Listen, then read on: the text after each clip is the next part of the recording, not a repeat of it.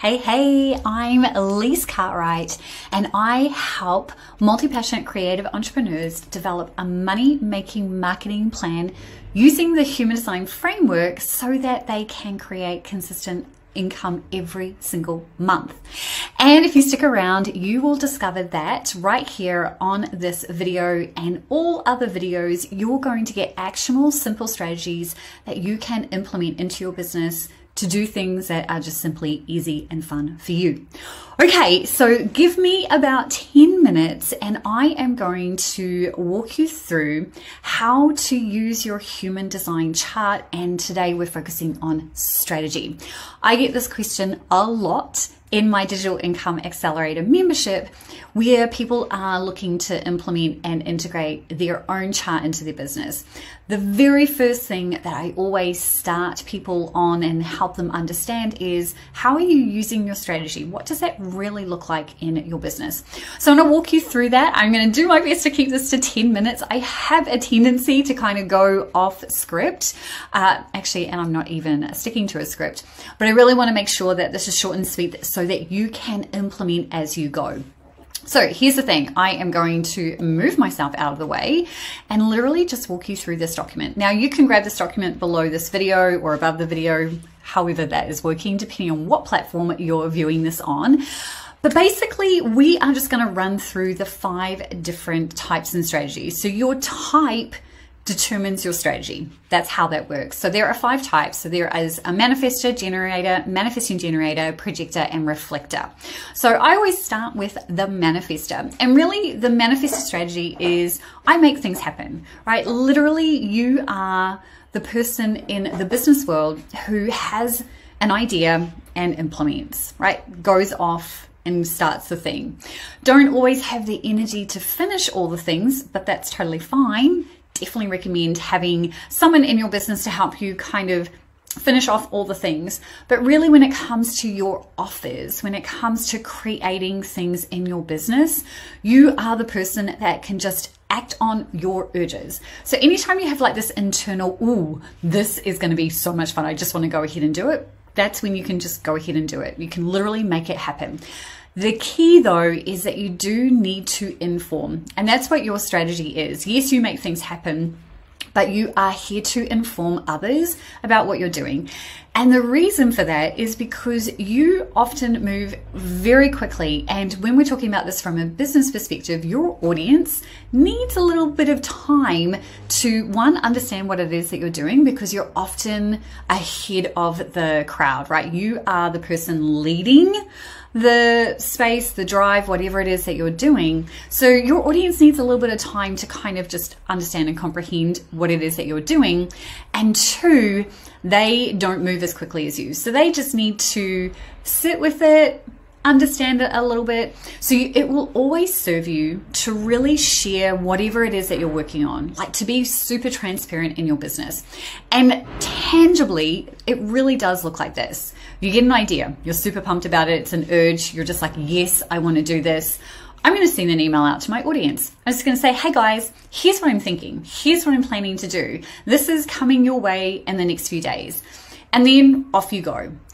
If you wanted to post that on social media, you could do the same thing. But at its core, that's what informing is all about, is simply letting your audience know of what's coming down the pipeline so that they're not surprised, that they're not sitting there going, I don't even know why Lise is talking about this when she was talking about this about 3 weeks ago. And that is part of being the amazingness of a manifestor, but it can also be a slight challenge because you may do lots of different things.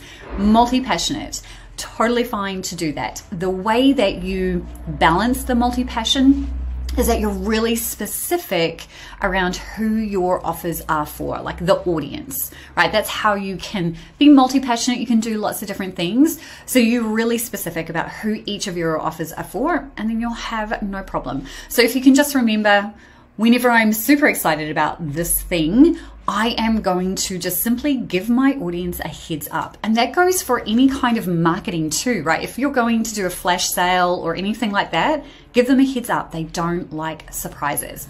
So that's what it looks like for a manifester. But what if you're a generator? So my beautiful, lovely generators, you are here to respond. And the waiting to respond is simply just a few check marks that you have to go through, particularly when it comes to creating offers, because you are here to respond to everything external, to never act on anything internal in terms of ideas, right? You can have all the ideas, but not all of them will always be yours to move forward with.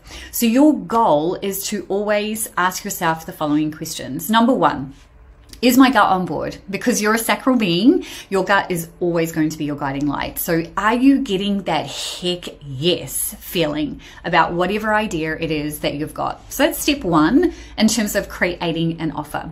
Step two is ensuring that you're actually responding to something external. And that could be something that you saw on social media. It could be in response to an email that you had. It could be a response to literally anything, as long as it's external, right? It's not internal. It could be your audience asking you questions and you're going, wow, you know what? I think I should create something to serve my audience better. That's what creating in response really looks like.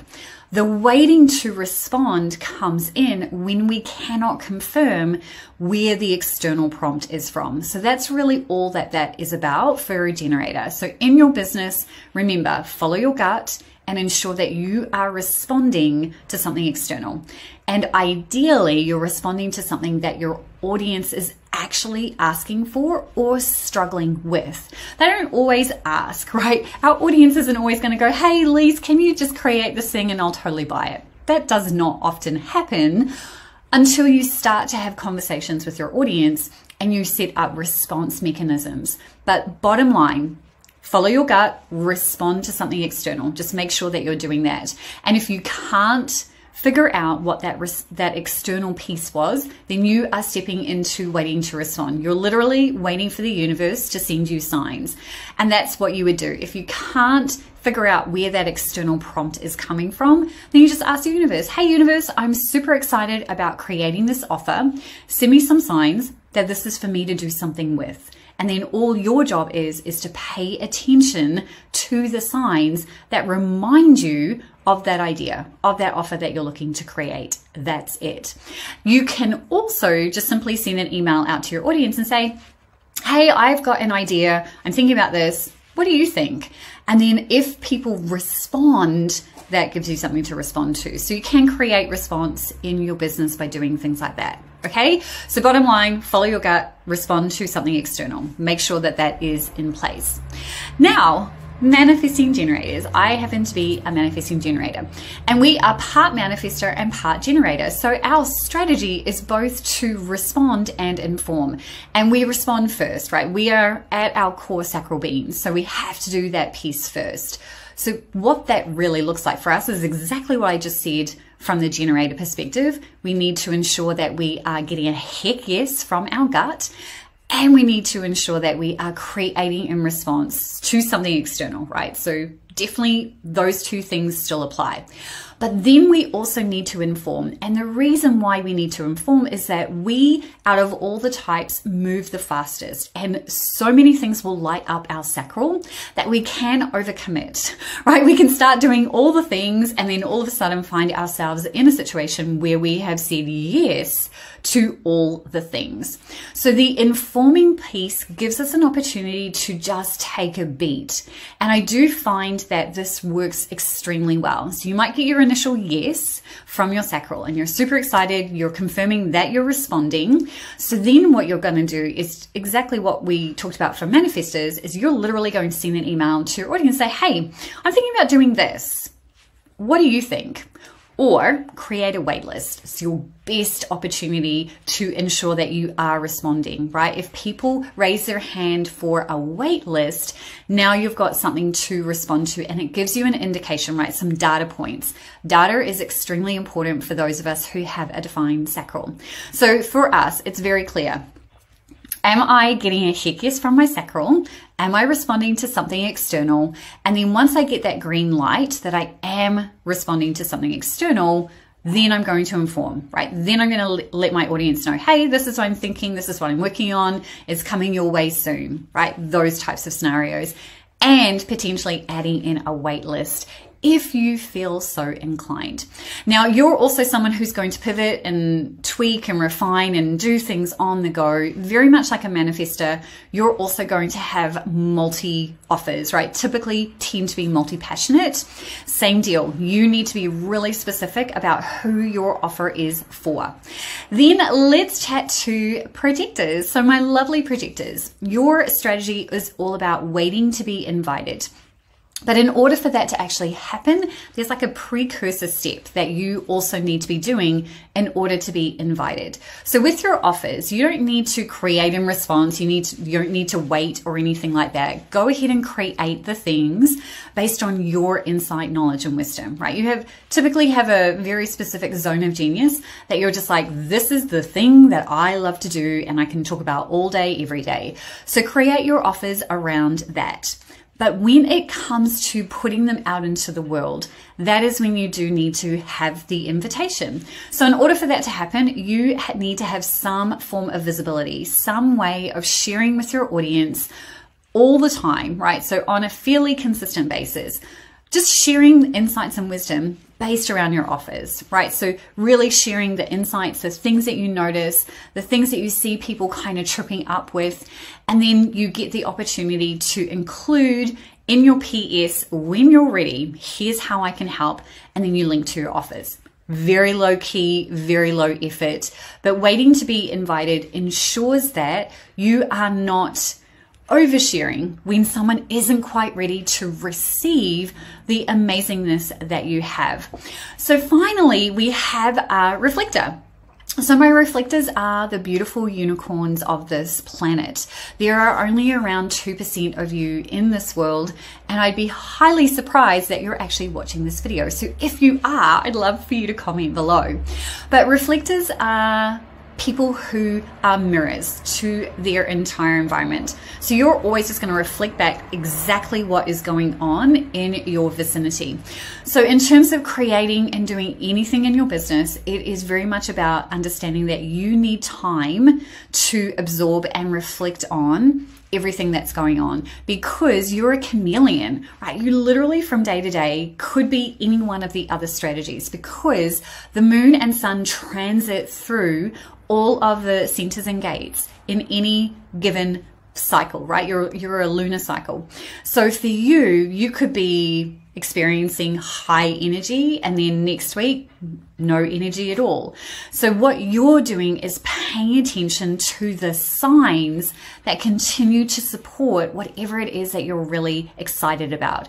So if you continue to feel really good about something, and having conversations with people that you trust is another way for you to just continue to feel into that, and you will just simply know when the time is right. So very fluid, very much going with the flow based on the 28 or to 29 lunar cycle. So that is what it looks like to truly create based on your specific strategy. And so your action step now is to simply figure out what works best for you based on your human design strategy and start to implement it into your business. Based on what we just talked about, what is that going to look like for you? And it's probably going to be asking some questions, letting your audience know what is going on, or sharing insights, knowledge, and wisdom, right? Taking a step back and using your strategy daily is going to help you figure out all of those components. Now you can download this particular document below, and I will see you in another video. Take care.